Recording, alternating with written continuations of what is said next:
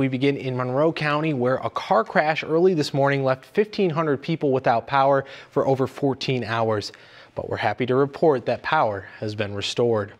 Customers in the Wilton and Kendall area of the county were mostly affected by the outage. Here's a picture of the accident that caused the loss of power.